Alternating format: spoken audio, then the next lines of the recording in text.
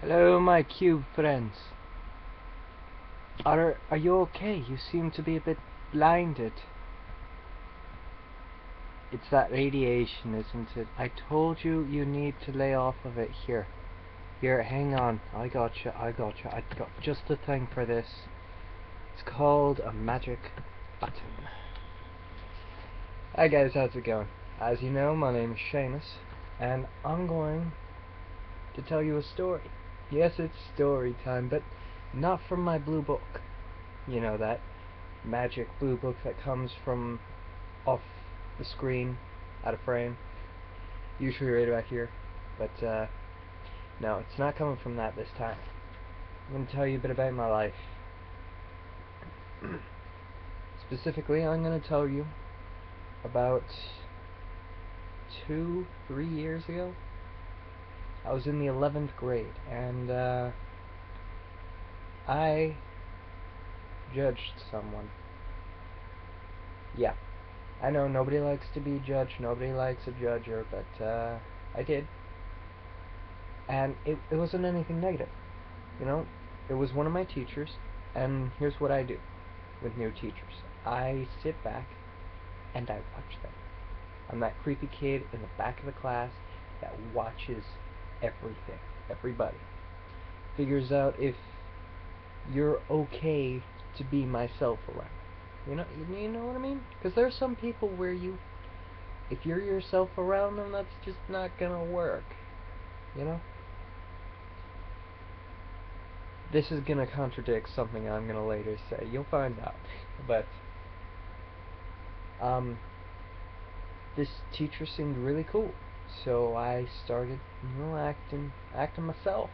Myself being, Seamus. No other way to describe it. So, I ask weird questions every day, every like 5 minutes. I'm a five. I'm like 7. I'm 7, and eventually she got a little fed up with it, and I know she got fed up with it because I told her I was afraid of needles. This is a nursing class. We were actually going to get our CNA license with it, and I told her I was afraid of needles because we were going out to get our TB tests, and I didn't want to slow the class down. And I told her, can I wait here and get this done on my own time? She pulled me to her office and asked me what the problem was. Not thinking anything was up, I just told her I have an extreme phobia of needles, which is still true. I'm still extremely afraid of needles. If you ever wanna kill me somehow or force me off a ledge, don't get a sword, don't get a mean-looking gun. No, just come at me with a 2-inch needle, and I'll do whatever you say. You know. Yeah. I shouldn't say that on the internet. I don't know who's watching this, but yeah.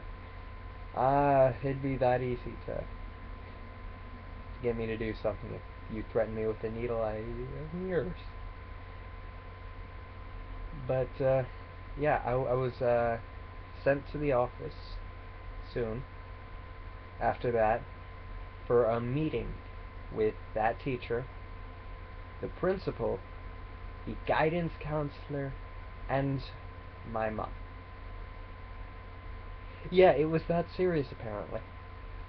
Uh, the point of the meeting is still lost on me. Personally, I think she thought I was a terrorist because of some of the questions that I was asking, and she kind of made the mistake of asking what I wanted to do with my life. And I have so many plans of what I want to do. First and foremost, I want to be a comedian. Secondly, I want to be the President of the United States of America, which would be awesome. And could happen. It could. 2040, vote for Seamus. Yeah. But anyway, at the time, my number one plan was a little weird. I wanted to go to Alaska. I still want to go to Alaska, but not for the same reason. But I wanted to go to Alaska, bring a group of people with me, and secede from the U.S. in a city that we build, in a city that is its own nation, that will grow and prosper, and in 200 years raise an army that will enter the United States and attack Washington, D.C., bringing down our government and restarting the United States as it once was when it first became a nation. Now, of course, that wasn't seen to... that wasn't viewed in the brightest of light, you know? For one, they didn't seem to understand this was a 200-year plan. I would be dead before half of it was done. You know, so... the first thing they said to me after I told them my plan was, do I consider myself a threat to myself or others? It didn't help that I started laughing right there. So I was kept out of school the next day because I had to go see a counselor, a psychiatrist, psychologist, one of those two, and get a note from him saying that in no way am I a threat to myself or others. Kind of funny because he laughed too, so you know, maybe he agrees with my plan. I don't know. By the way, that plan could still happen. Yeah. If my first 16 plans fail, number 17. Yeah. But anyway, the point of this story, you should never judge somebody. Whether it's positive, whether it's negative, judgment is not for you to do. It's not for you. So, yeah, that's it. Is there anything you guys want to hear about from my life? You know, post in the comments. If you have any questions,